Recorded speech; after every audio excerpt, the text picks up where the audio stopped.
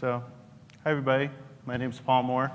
If you have any questions and you can't find me this week, that's my email address. But I'll be here Monday, Tuesday, Wednesday. Always happy to talk to you guys. So if somebody's got any questions, or if you think this is the worst idea you've ever heard of, and you are gladly to tell me the 37 points why, I'd love to hear it. Really, if I'm going down the wrong path, please let me know. So anyway, with that, let's go ahead and get started. So I'm going to start off with a bunch of disclaimers. I usually don't do this, but I feel like secure boot, especially when we start talking about TXT, people come in with a lot of misconceptions about what I'm trying to talk about here, so I just wanted to kind of set the stage a little bit. This is not a talk about secure boot, okay? Even though I'm going to spend a lot of time talking about secure boot, that's not actually what I'm trying to solve here. So please keep that in mind. I mean, one of the things that if this work continues on, it'll obviously be how do we integrate this with different secure boot approaches, but for right now, that's not what I'm focusing on. This talk is all about protecting secrets that we're going to store in the TPM's NVRAM. That's the problem I'm trying to solve here. I'm not looking at trying to restrict what kernels you can boot on the system. In fact, as I've found out as I'm doing the development, there's actually some advantages to be had for being able to boot an arbitrary kernel onto your system, because when you completely wedge it, that way you don't have to jump through a bunch of hurdles to get your development kernel back on. Also, the last little point, this talk focuses on Intel's TXT implementation. The simple reason for that is the machine I'm using for test has Intel chipset, Intel hardware in it. In theory, AMD's SVM should have similar capabilities. I just don't happen to have an AMD system to play with. So with that, let's go into the problem.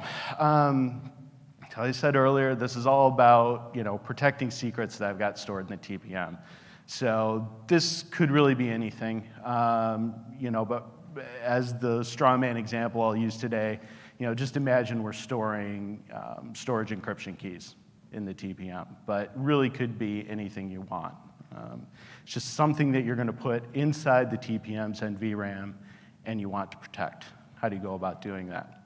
And in my particular case, I want to make it so that only kernels which I've authorized can actually have access to that protected TPM secret. And this third point is the real rub. When I first started looking at this third point is what caused me the most anguish. I wanted something that works on a legacy BIOS system as well as a UEFI-based system. And it's worth noting, too, that when I say UEFI, I'm talking about both a modern UEFI system that's got secure boot and all that stuff, as well as perhaps older UEFI systems that maybe don't necessarily have all the secure boot functionality.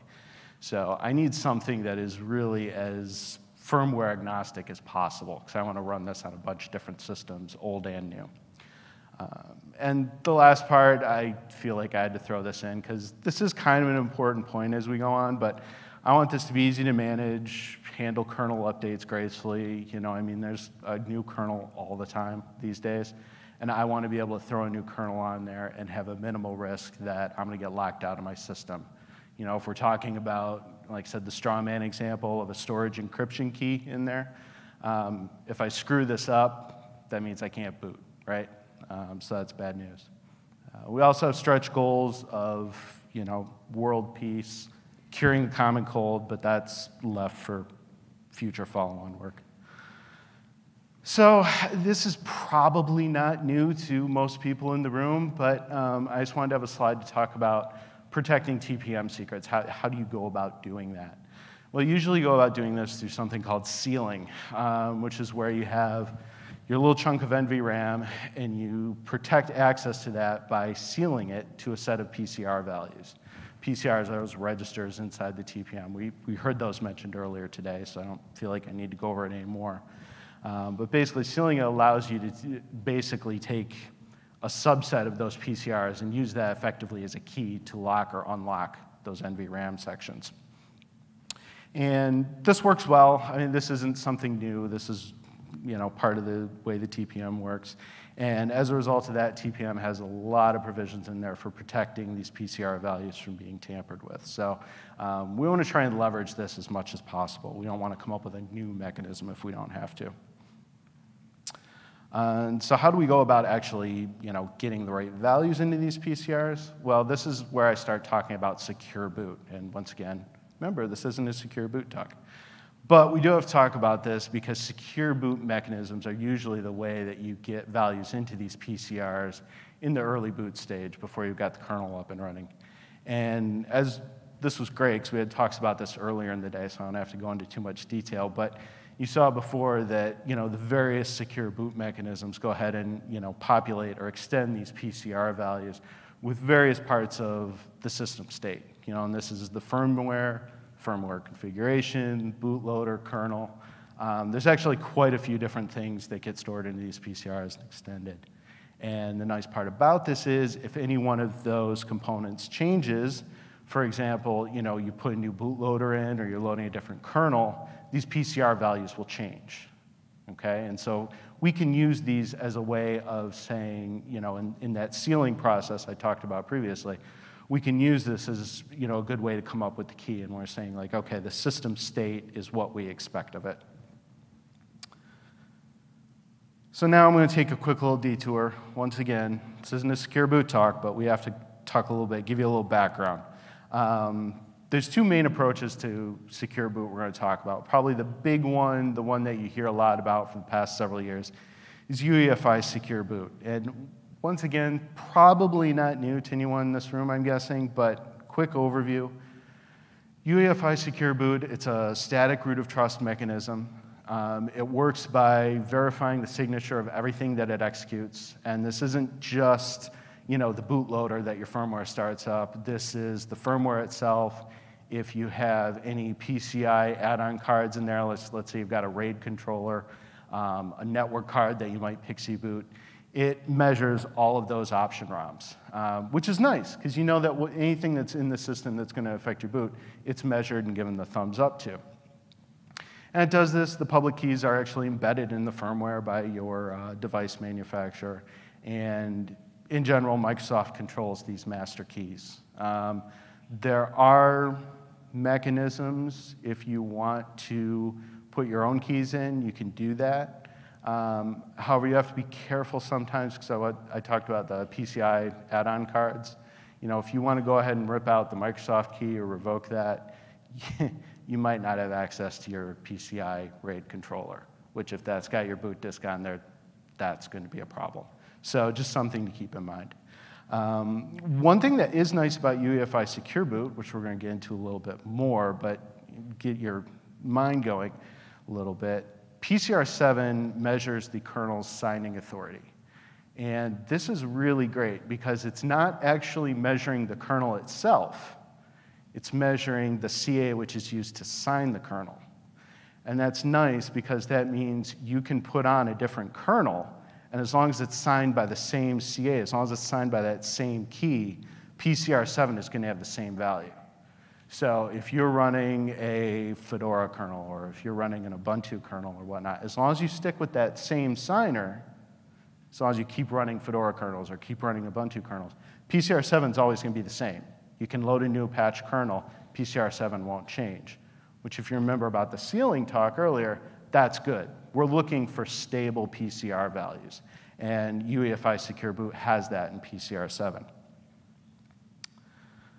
And so now Intel's TXT, Trusted Execution Technology. So this is a dynamic root of trust. We already heard the presentation earlier today. It's based on this SINIT ACM, which I was going to tell you what that stood for, but I can't right now. And basically, as we learned, this is a special part of the hardware. It's built into the chipset, it's built into the CPU, and it's a little bit of firmware blob that gets executed and does a bunch of things, as we saw earlier. But one of the big things is it's got this measured launch environment, which actually does the next step of verification. That's what goes out and verifies and bootstraps the kernel, the NVRAM, NVRAM FS, the kernel command line. And in TXT, that's tboot. Okay, you've probably all heard of that, probably haven't used it, but you at least know that it exists. And we heard about that earlier today as well. And for these, not quite as nice as UEFI Secure Boot. tboot, once again, makes all the measurements, stores them in the PCRs, but in the case of tboot, those PCRs are based on the hash of the init.RD, the kernel, and the kernel command line.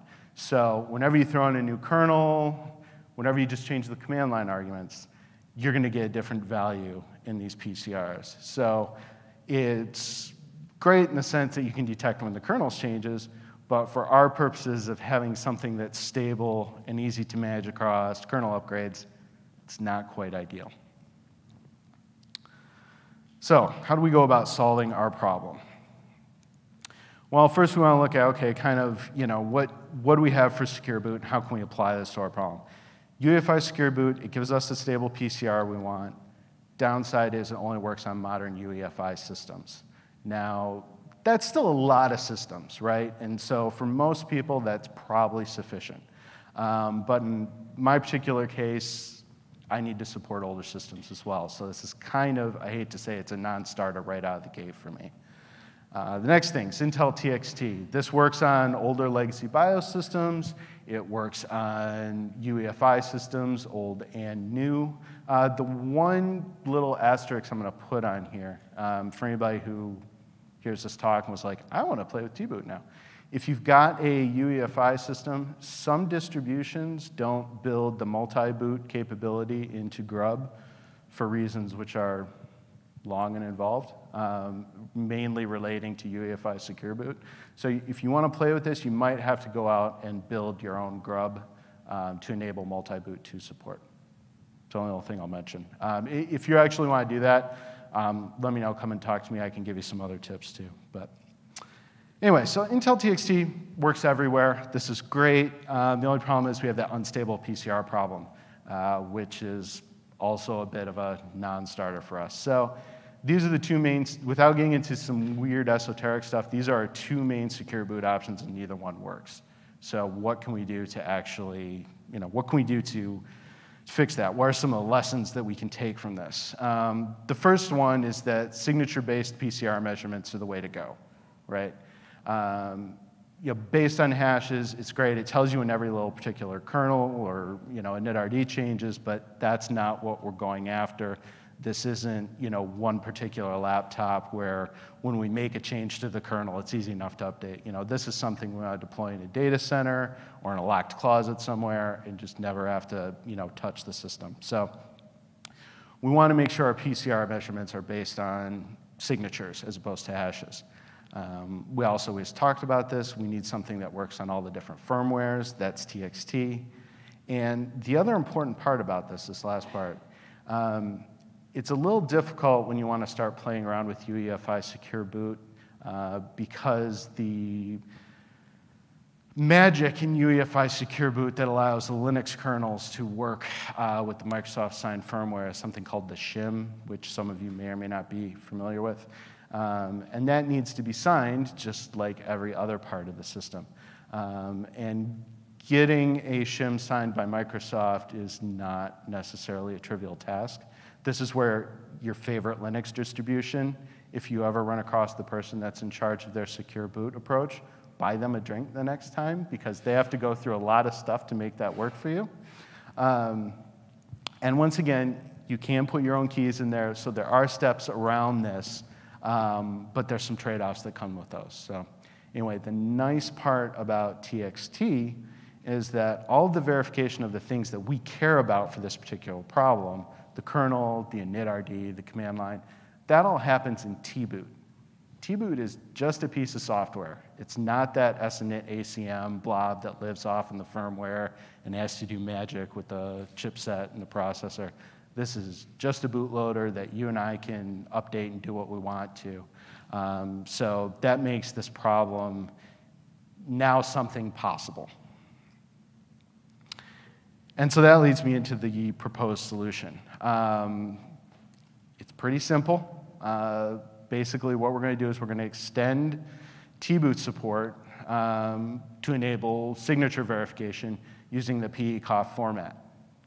first of all, you can laugh. That is a TPM joke, extend. Yeah, okay, thank you. Somebody had to laugh. It's also why you don't do slides late at night. But anyway, so the PECOF format, for those of you that don't know, that's the signed kernel format that gets used for UEFI secure boot. So the nice part about this is you can take all of the same build infrastructure you might have, all the same kernels. You could take your Fedora kernel, you could take your Ubuntu kernel, and use it with this approach. You wouldn't have to change anything. Of course, you just need to get a hold of that certificate, the public key that they use to sign it, and put it as part of the policy, but you can do it. So you don't have to come up with anything new in that regard. So basically, we extend tboot, and then to do the actual verification of the PECOF format, which is kind of ugly, I'll be honest with you. And then the other thing we have to do is we have to extend the tboot policy format, because tboot is actually somewhat flexible in how you define the measurement policies and the enforcement.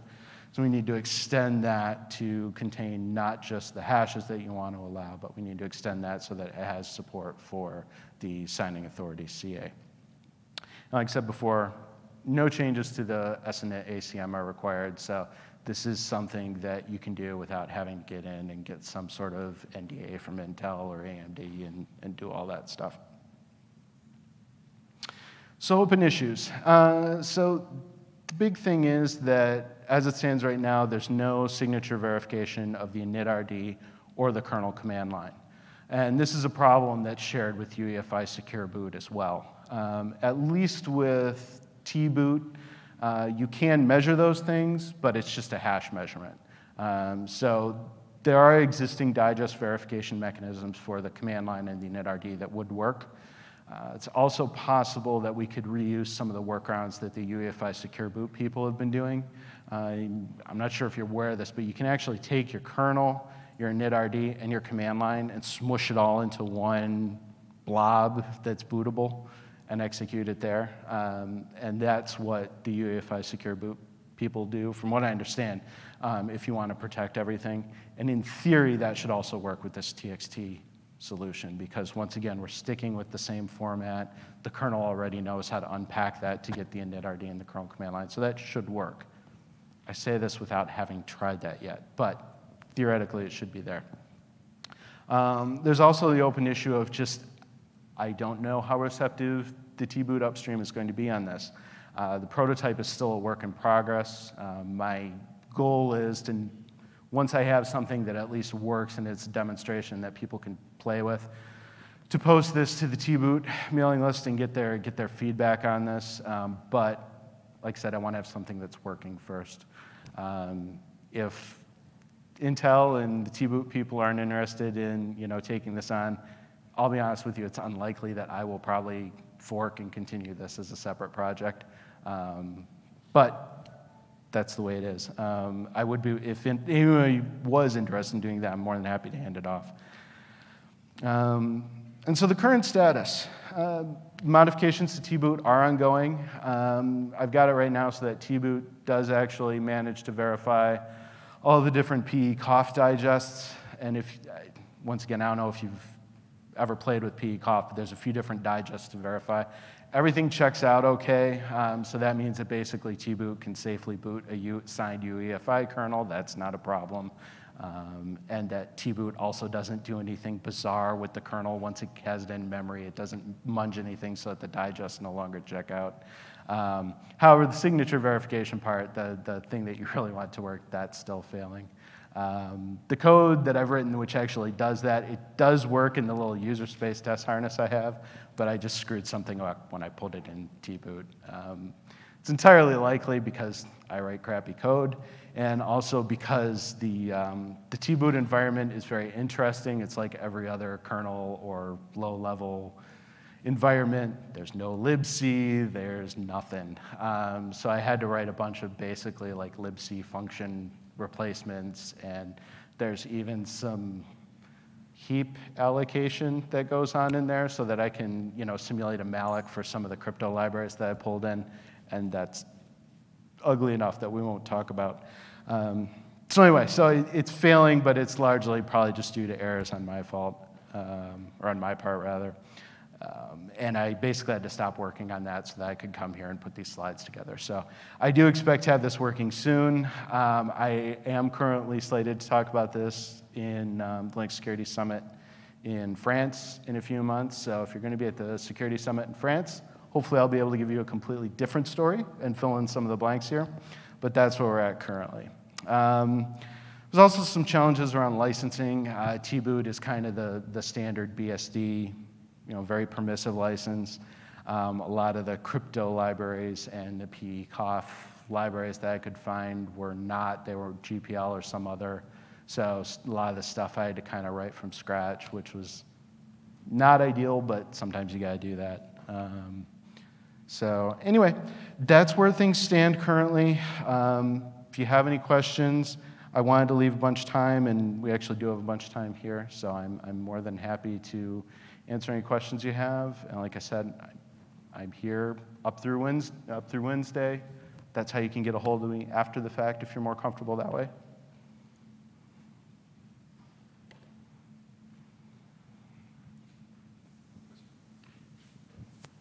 Where would I be without Casey?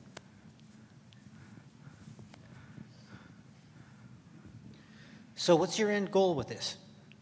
Sorry. What is your end goal? What is my end goal? To be able to protect secrets in the TPM regardless of what the firmware is.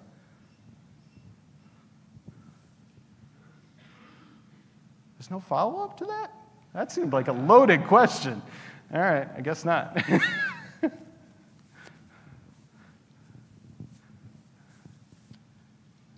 Since you're only concerned with the signing authority, are you doing anything to prevent kernel rollback to like an earlier, less secure kernel or anything like that? Yeah, so I think there's an interesting thing about revocation and all that. For right now, the goal is just to prove that this works and that this isn't too terrible and impossible and that this might be something that the tboot people would want to take on. There hasn't been any real serious thought given to that. I mean, it's entirely possible. If you wanted to, if you're really concerned about that, you could also look at, but my goal would be to not replace the TXT hash measurements. So if you were concerned about that, you could also do something with the hash verification, the digest verification that's in tboot. And probably any other number of ways to solve that, but I haven't put any serious effort into a solution for that yet, no. All right, so you kind of touched on it a little bit. I'm back here, sorry. Yeah, sorry, thanks. Have you looked at the discrete and authorities mechanisms that's defined in the TCG on this? Because they address this specifically, of splitting the signing authorities away from the data hashing. No, I haven't. Can you give me a 1 or 2 minute explanation? So it's exactly what you're discussing, right? There's the discretes, which is your code blobs. They get hashed into one PCR, and your authorities get hashed into a second PCR. TXT has adopted that since the move to TPM 2.0. And tboot doesn't do it today. Like you said, it just hashes everything. But you could, in theory, make it follow that pattern. Now, is this, so there's the, and you'll have to forgive me, I'm notorious for swapping these around. So there's the launch control policy, which is actually used to measure tboot, for example, the measured launch environment. And then there's the verified launch policy, which is actually part of tboot. And my understanding is that the launch control policy can be signed, and I believe that that's supported, but that the verified launch policy, which is implemented by tboot, does not support that. So that first part, they do support signatures so that you can change your BIOS, for example, and you'd still be okay. So this isn't the LCP. This is okay. What the ACM does when it does its measurements, or it actually does the authority measurements. It measures its ACM key into the authorities PCR. But that doesn't help us with the kernel, though. No, and that's my point. Like, if you take that further and continue the discretes and the authorities for the kernel stuff inside of tboot, then you would get back to the rollback question. Like, you could have the signature, the hash of the data in one PCR, so if you want to check that, and then you have your authorities in a separate PCR that you can, if you're wanting to yeah. enforce that. Yeah. Yeah, and I think, I mean, what you get right now, tboot, I think, uses 19 and 20. Correct. So yeah, so I mean, there's provisions for where you could do something like that, assuming that you're okay changing how 19 and 20 behave. So 17 is used by the ACM and TXT, and then 18 is used by both of them for the authorities. Yeah. And then your VLP specifies whether you want to do 19 or higher. Sure. So. Yeah. Yeah, I mean, that's a possibility. I mean, definitely want to look at using a signed approach for the launch control policy for similar reasons why we want to use signatures for here. So yeah, extending both those signing authorities into a same PCR would be very reasonable. But I still got to get the code working first. So. Thank you, though. One note with regards to grab. Sorry. You told that currently, as I remember, Red Hat and Fedora disables multi-boot protocols due to some security concerns. Currently, this issue is removed in upstream grab, and if you wish, we can discuss a bit longer after the presentation. And one suggestion with regards to init.RD and signing. Currently, PE sign tool, as I remember correctly, provides something which is called detached signatures. Of course, you can use this thing just for PCOF files, but maybe you should consider such solution for init.RD. Also, grab supports PGP, the detached signatures, so maybe it is possible to do something similar, which is provided by grab and by PE sign. So that's it, I think. Yeah, and I mean, I want to say to start off, I haven't had a chance to look. I saw the trench boot on the agenda, and I saw the abstract. I was like, oh, this could be actually interesting. And obviously, I saw your talk earlier today that the two of you gave. And so it's something I definitely want to follow up on and look. I mean, LSS is a very busy time, as you know. So a lot of times, I end up collecting bookmarks, and then when I get back, I kind of start digesting it. So don't be too surprised if you guys, if this actually looks reasonable and ends up working out for my needs, you might get some email from you guys, because I think we have very similar goals. Perhaps not the same, but I think there's some overlap there. And yeah, as far as all the different signatures and detach and whatnot, those are all things to look at. My goal right now is to get at least a prototype stood up that works, and then there's all sorts of things, like how do you handle the init.RD, how do you handle rolling back to previous versions, all that sort of stuff. But right now, I just want to get something to show as an example and to see if the tboot people are even interested. But even if one of the things I've taken away from TrenchBoot is even if tboot is not interested in supporting this, there might be something we can do with upstream grub, since you're basically replacing tboot in a lot of the ways. That was one of the takeaways I had from your presentation. So yeah, so anyway, I'm sure we'll be talking in the future. So even if I don't get a chance to sit down with you during LSS, I'm sure we'll be exchanging some email at some point. Thank you. My question, sorry, thank you. My question here is, you're sealing some data based on a PCR value that you expect the tboot to write, right? So what prevents some unauthorized kernel to put that similar value in the PCR and get access to the data in the TPM? So what would prevent someone from going on and, are you talking about, say, like, there was a presentation a long time ago now where somebody actually loaded a hypervisor in before they executed tboot and then something like that. The generally accepted solution for that was basically that TXT and tboot wasn't fully leveraging the TPM, like there was nothing stored in the TPM, because you can emulate a TPM, but unless you happen to know beforehand what that secret is inside the TPM, you can't really successfully fool whatever is lying on top, whatever's using tboot for verification. And in the particular case that I'm looking at, since I do have secrets stored in the TPM, that shouldn't be an attack vector I have to worry about. However, if I'm missing something, please let me know. No, I'm like you install a kernel, right? And then it's signed by a key, so you seal the data based on that certificate authority. I can go and install a kernel, a totally different kernel, right? And I may not even use tboot, I might use grub or something. And then I can still get access and restore. So you're not targeting that kind of attack? So where basically a malicious kernel would go in and impersonate? Well, this kind of gets to that whole point of these are kernels that I've authorized, I've signed this kernel. And so I think implicit in that signing of the kernel is I'm not just physically signing it with my digital signature, I'm also signing off from a perspective of like, I verify that this kernel is not malicious.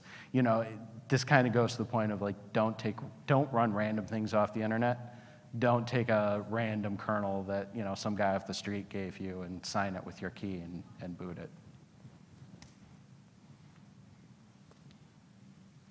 But it's okay to use curl to get something from a website and then pipe it into sudo. That's totally fine.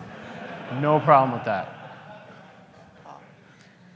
My question is a follow-up to her question, actually. So if you do not assume that the system has UEFI and secure boot, and you do not validate tboot's signature itself, how do you ensure that tboot is well, I never said I didn't necessarily verify the tboot signature itself. I mean, part of the, and correct me if I'm wrong, guys, part of the launch control policy can measure the tboot signature. And I think for the same reason, so it's a very similar question was posted earlier in the talk, you know, what about some of the static root of trust measurements? You definitely need to make sure that the tboot that you're executing is your tboot, because otherwise. I mean, how, without UEFI secure boot, how? How do you do that? Yeah. So tboot now and the SNet ACM as part of the launch control policy, the ACM code looks at a hash, well, it measures tboot, and then it looks at a hash as part of the launch control policy and compares it. And if there's divergence, then it's. Okay. So that provision is in there. Because, yeah, you're right. I mean, definitely. If somebody else has, you know, put in a malicious tboot, then all bets are off, right? Yeah. That's my question. I think that, he's begrudgingly nodded, so I probably got about half of it wrong, but. All right, I'm not seeing any other questions, and I'm standing in the way of you over coffee break, so. Are we good? Thanks, Paul. All right, thanks, everybody.